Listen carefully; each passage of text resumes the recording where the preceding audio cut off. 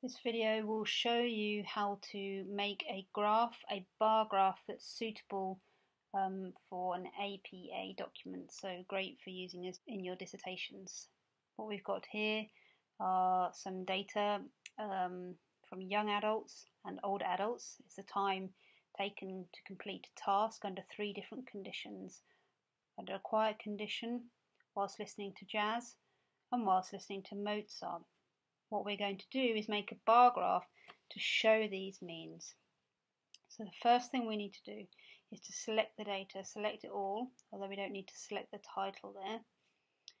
And then we go to charts, and then we go to column. Select column, and you need to choose clustered column. And then you'll have a graph showing the data. But this isn't suitable for APA yet.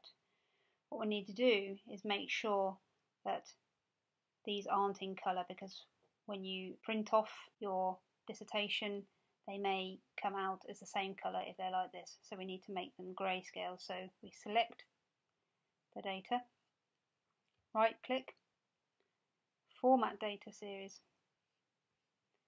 go to fill and the drop down button and select a dark grey. Select OK. And then do the same for the older adults. Format data series, automatic, select OK. So the next thing we need to do to make it suitable for APA is to remove these grid lines. So you can right click on them, select delete. Next we want to make sure this is a bit clearer. Select, go to home and increase the font size. And the same with the x-axis.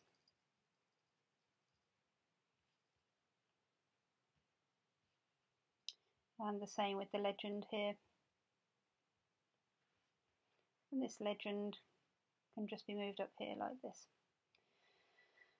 So to fit with APA style, another thing we need to do is to add our standard deviations. So here we have our standard deviations for the younger adults, and here we have them for the older adults. So we select here, and this selects all the data from the younger adults. And then we go to chart layout, to error bars, to error bar options, and I'm going to select here plus. You can plus or both are fine. And what we need to do is customize our values.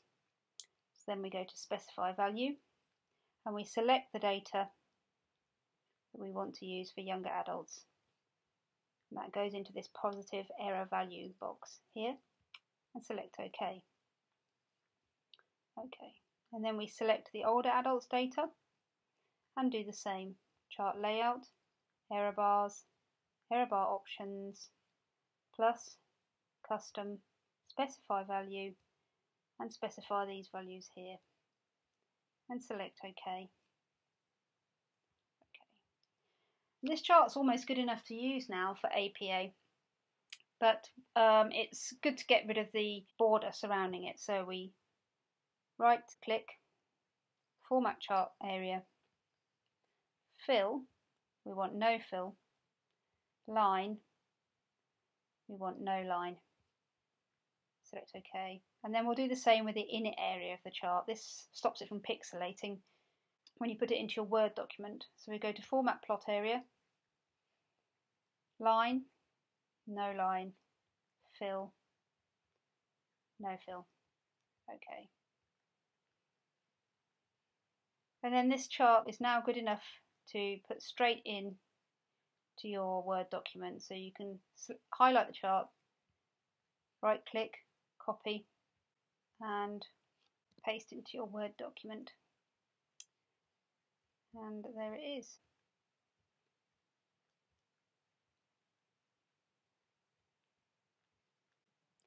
Let's add a title to the y-axis.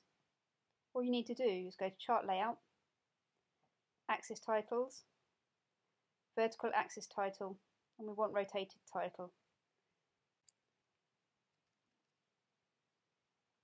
And add the title. Time taken. in seconds.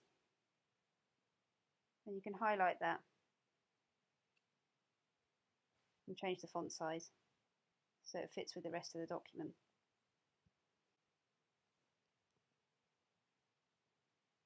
And there you go.